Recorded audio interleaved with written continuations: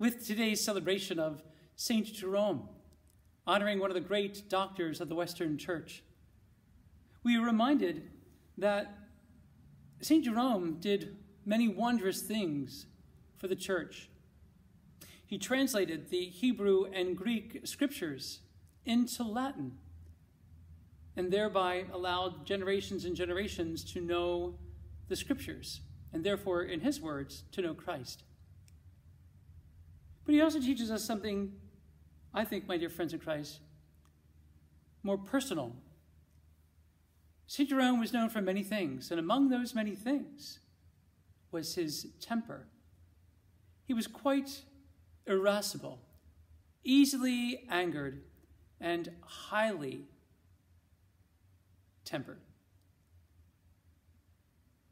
But despite the fact that he was irascible and angry, or at times, God still worked through that to allow St. Jerome the inspiration to benefit the Church through his translations and his commentaries, as well as his saintly example.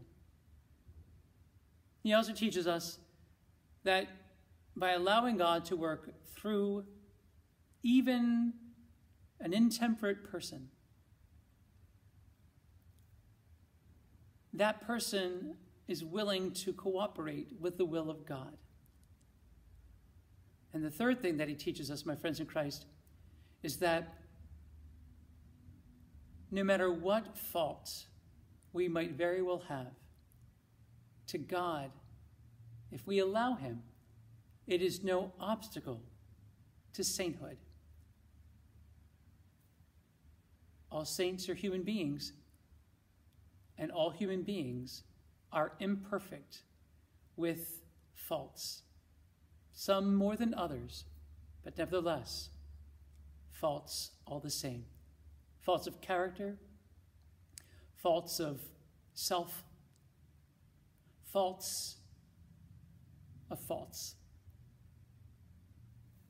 I'm heartened by St. Jerome, and we all should be, frankly, because if a St. Jerome, or I should say if a Jerome, irascible and angry and quick-tempered, can become a saint through the grace of God, then saints in the making, how can you and I not be, provided that we fulfill the will of God and do so with great and selfless love? Let us, you and me, allow God to work in those places in our character that are failing, in the places of our character that are not the most virtuous, in those parts of our character that are not yet saintly. And by allowing him to work in us, especially in those most wounded of places of our heart and of our soul, you and I, we make space for grace.